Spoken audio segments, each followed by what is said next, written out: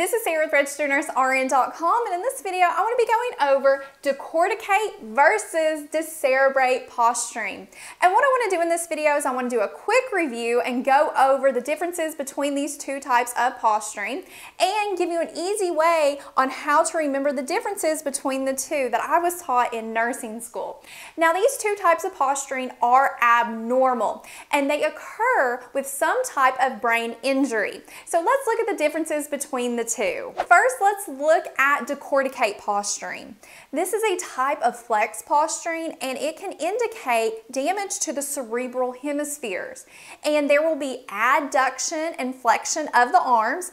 The hands will be closed shut, they'll be flexed, and the legs will be rotated internally with the feet plantar flex.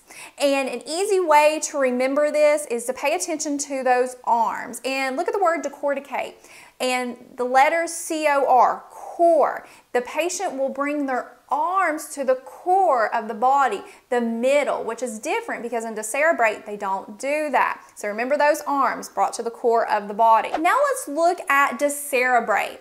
This is a type of extended posturing and can indicate damage to the brainstem. And this is the worst type of posturing between the two. There will be adduction and extension of the arms and pronation of the hands, and the fingers will be flexed, along with extended legs and plantar flexion of the feet. And to help you remember this, again, pay attention to those arms and look at all the E's in the word Decerebrate. There's a lot of them. So remember the word extended. The arms are going to be extended rather than flex on how you've seen that in Decorticate. Okay, so that's a quick review on Decorticate versus Decerebrate posturing. Thank you so much for watching, and don't forget to subscribe to our channel for more videos.